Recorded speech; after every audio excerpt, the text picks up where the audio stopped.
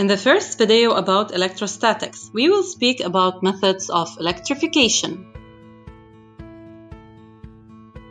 To begin with, let me tell you about electrostatics or static electricity. Even further, let me show you electrostatics in action. Now I'm walking across the ride. You see the metallic knob of the door? I'm about to touch it. The effect that you have seen is due to electrostatics. An understanding of electrostatics requires knowledge about the nature of matter. The matter is made of atoms. An atom is made up of a nucleus surrounded by electrons. The nucleus is composed of protons and neutrons.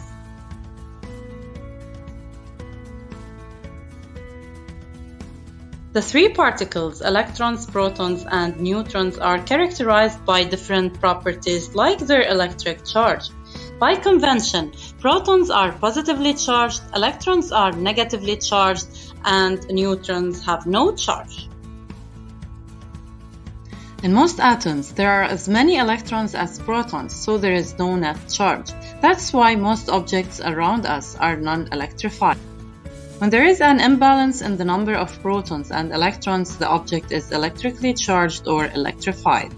The imbalance comes about by adding or removing electrons, as protons are bound very tightly inside the nucleus.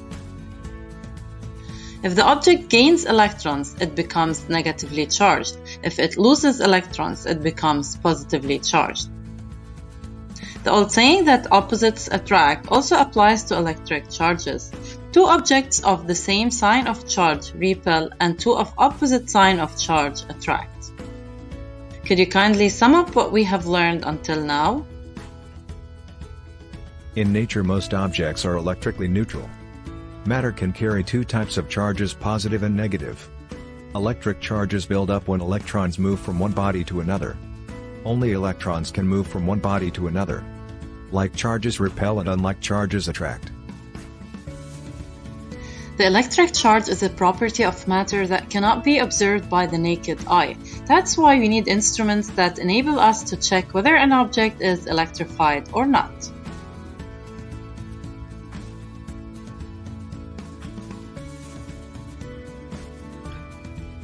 First, the electroscope. The electroscope is formed of a metallic stem that is capped with a metal knob.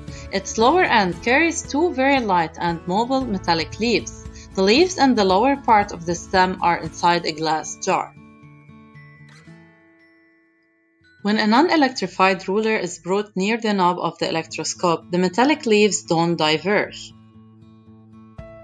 The leaves diverge when the ruler is electrified. Another device that we use to detect electrified objects is the electrostatic pendulum. The electrostatic pendulum is formed of a small, light, aluminum-coated ball. The ball is suspended from a stand by a light string. A non-electrified object is placed in the vicinity of the ball, it doesn't attract it. If the object is electrified, it attracts the ball.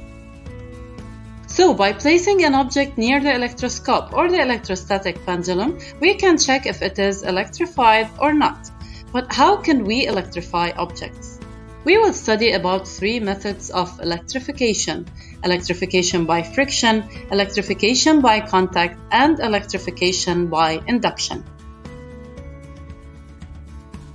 I'll send you a link to a Padlet where you will share your information about the methods of electrification after you explore them. I will speak about electrification by friction.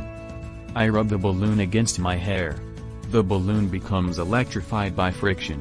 Some electrons are transferred between the balloon and my hair. The balloon is attracted to the wall, indicating that the balloon has electrified. I studied electrification by contact. I put the rubbed end of an electrified ruler in contact with the ball of the electrostatic pendulum. The ruler repels the ball, indicating that the electrostatic pendulum has electrified by placing it in contact with the electrified ruler. Last but not least, electrification by induction, also known as electrification by influence. We place an electrified glass rod near the knob of the electroscope without touching it. we observe that the leaves of the electroscope diverge. That indicates that the electroscope itself becomes electrified by influence of the electrified glass rod.